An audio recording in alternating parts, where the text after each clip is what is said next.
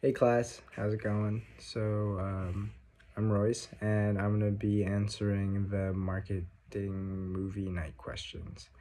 And starting with the Joneses, number one, who were the main players, and that was Steve, Kate, Mick, and Jen, and each of their positions. So Steve was the father, Kate was the mother, Mick was the son, and then Jen was their daughter. And I say him with air quotes because they weren't a real family. Number three, what are the benefits of lifestyle marketing and what are the cons? So I think a benefit of lifestyle marketing is that these marketeers can be the idol or the envy of all of those around them. And they can also create this image that the consumer wants to see and or be themselves. A con of lifestyle marketing is that in many cases, this lifestyle being marketed is completely artificial. And in this movie, regardless of how perfect the Joneses seem to be, they're all just playing characters. And okay, so number four, how does lifestyle marketing compare to traditional marketing? Okay, so lifestyle marketing isn't so much about pushing a product or service itself, but instead it's more about having the customer believe that these brands or products or services are a way of life. For example, traditional marketing would be showing off a catalog and then talking about the product and pushing the product solely by itself.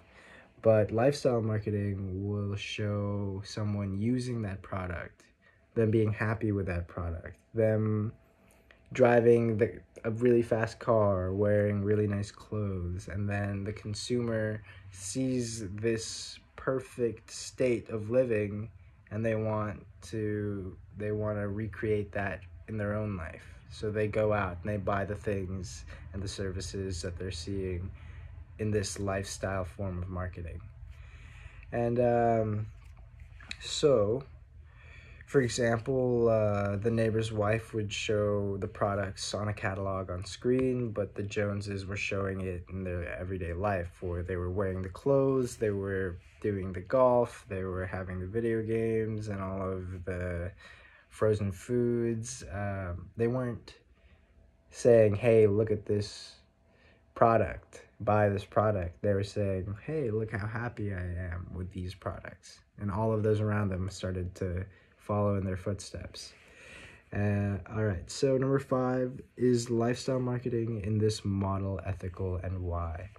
I don't believe that this form in the movie of lifestyle marketing was completely ethical, just because in the movie there's a lot of people's lives who were negatively affected by the Joneses lifestyle. For example, there's a girl who gets into a car accident from an alcoholic beverage that the parents were supposed to be advertising to their friends, but it got into the wrong hands. The girl got drunk. She got into a car accident. It wasn't good for her.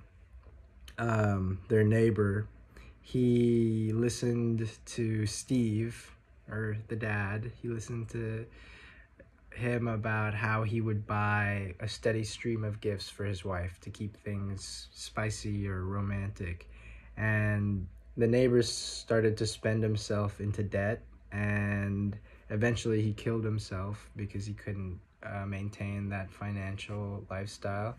And these might not have been the goals of the Joneses, but they're definitely still detrimental to those around them. All right, explain how this type of marketing shows up in today's current marketing techniques. I think this type of marketing shows itself in a lot of different industries. A very specific example would be Nike. They sell athletic performance gear, but they really push their brand as, you know, it revolves around how there's an athlete inside all of the consumers. You know, they see a sweaty LeBron James playing an amazing game and he's wearing Nike. So it makes you want to wear the same shorts, the same shoes, and you want to go out there and live that same lifestyle. Okay, I'm gonna move on to the social dilemma. So, number one, were there particular moments in the film that resonated with my experience? So, yeah, using social media, there was a specific part that talked about how social media and our phones are designed like slot machines almost. How we're never positive on the outcome that we're gonna get, but regardless, we'll still continue to pick up that phone every time they go off. Number two, the film highlights how social media distorts our view of ourselves, our relationships, our broader reality. Have you experienced this distortion? If so, how? Okay, so the film talks about how us as humans are becoming perfectionists for social media.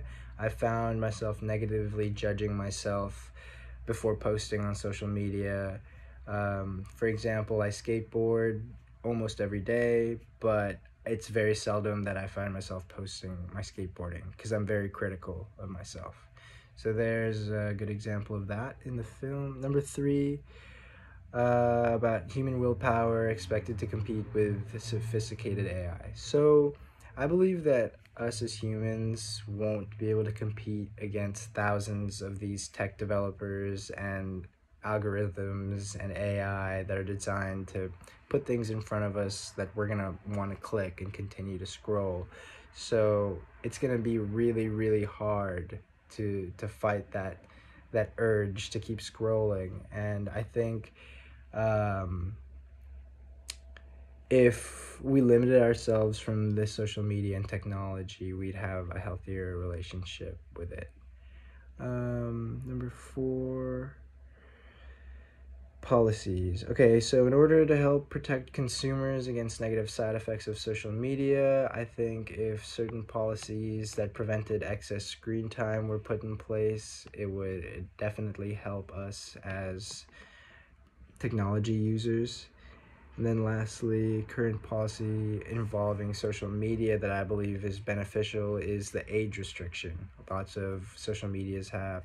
And by only allowing members of a certain age to join that social media, I think that it would protect our younger generations from the very potentially toxic electronic bubble that the social media and technology creates. And I went a little over time. I'm sorry I talked as fast as I could. I hope you guys learned something. Thank you.